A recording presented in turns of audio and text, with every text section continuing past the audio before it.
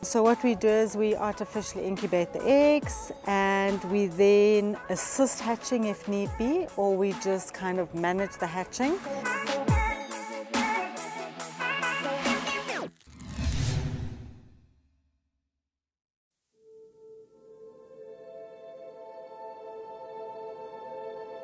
So what we are going to do today, very exciting, is we're putting our first 2 babies back with their surrogate parents. The reason why we're giving them to surrogate parents is the real parents have given us 2 eggs, 2 fertile eggs.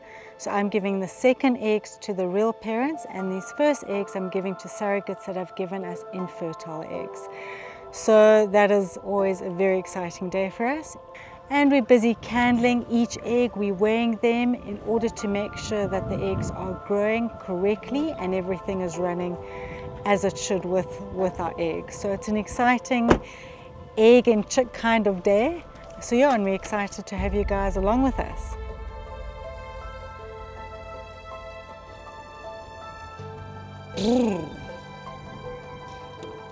Hi babies. Hi babies, it's a little goat.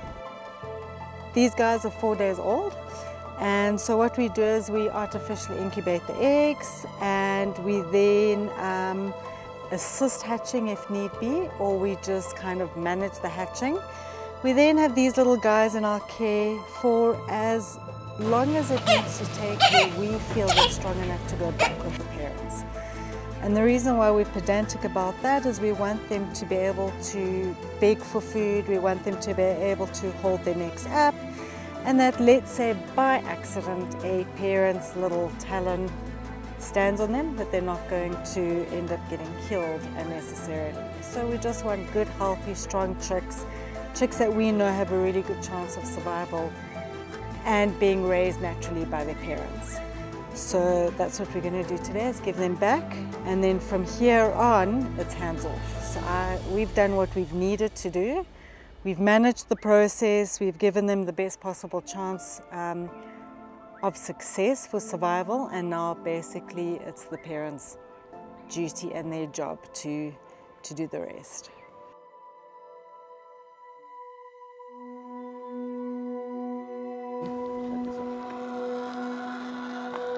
That one. Okay. So Anetsu is brilliant at this. Basically what he's going to do is he's going to go behind, take the dummy egg and squeeze in the chick. Okay, Anetsu.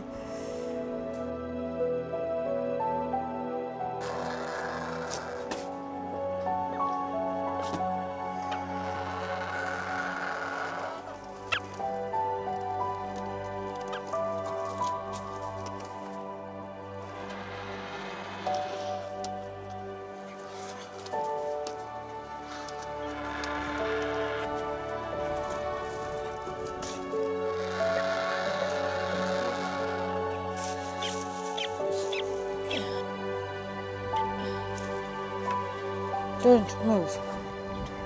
Okay.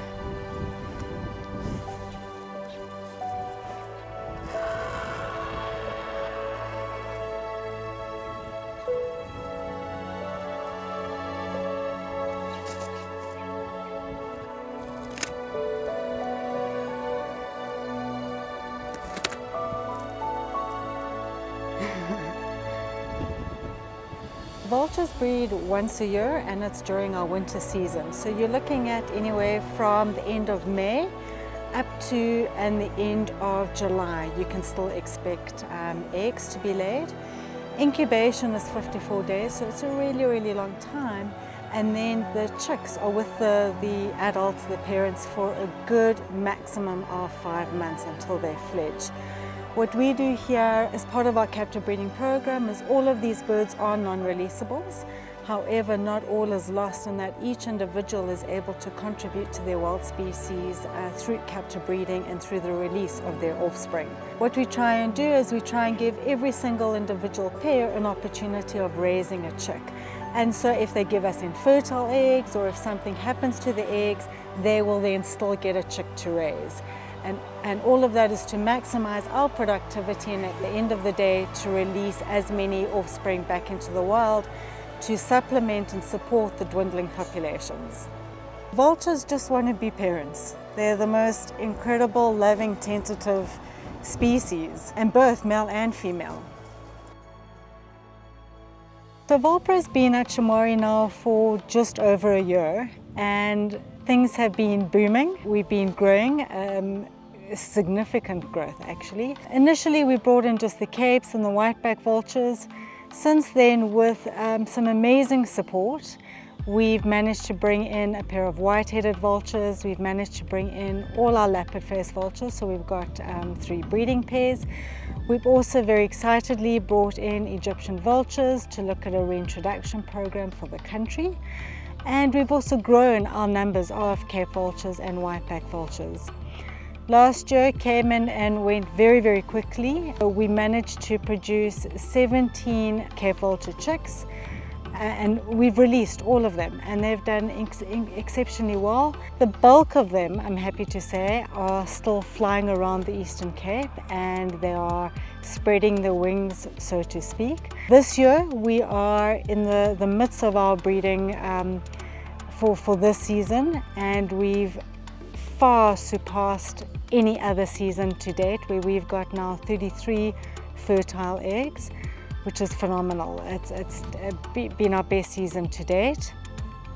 And then I would just like to give a big shout out and a big thanks to all our sponsors that have made this possible. Obviously to Shamwari, we could not have obviously moved and brought in the breeding program without our partners, the Shamwari Wildlife Foundation, and then to the Olsen Animal Trust and the Humane World Society. Also a huge big shout out to them for sponsoring more enclosures.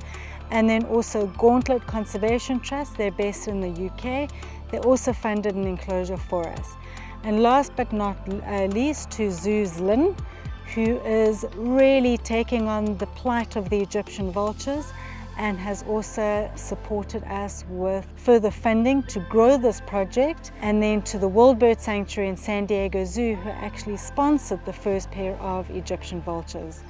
So a big shout out, a big thanks to all of them for making this possible.